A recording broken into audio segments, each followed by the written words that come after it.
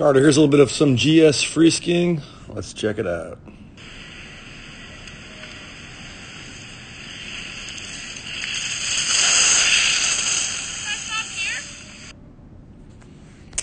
No, you weren't supposed to stop there, but that's okay. We got enough to see. And first off, you need more turn shape. But secondly, something we've been talking about pretty much every day, every run, how you like to rotate and lean in to the turn. You gotta correct this. You can see inside hand dropping.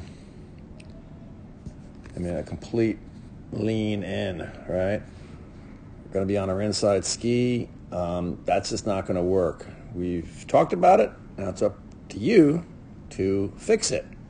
Your shoulders are not level, right? We have to be level shoulders.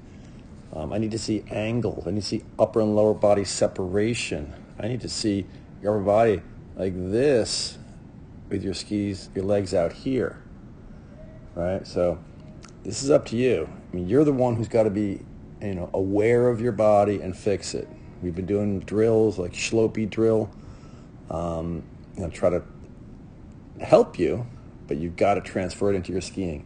So if you're out skiing like this week, we're not training, you got to do a bunch of Schlopies. You also have to maybe pick up the inside ski like all day, because until you do this a lot, it's not going to become muscle memory.